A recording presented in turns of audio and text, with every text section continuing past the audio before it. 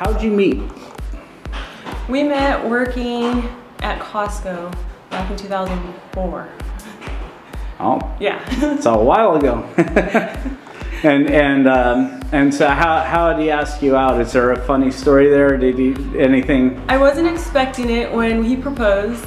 I thought he proposed in May. I thought we were going out for like Mother's Day because we only went out to brunch and we didn't spend the whole day together. So he surprised me and took me on a hot air balloon ride in Napa and proposed in Napa. So. In the air? Yeah. And you said yes. I said yes, of course. That's fun. Yeah. And is there anything that you're planning for your wedding that's a little bit different or that you're really excited about? I'm excited about the whole thing. I'm having a real formal black tie. I'm having a traditional Catholic wedding in church, and then formal black tie, plated dinner, fancy, you know, glamorous type wedding.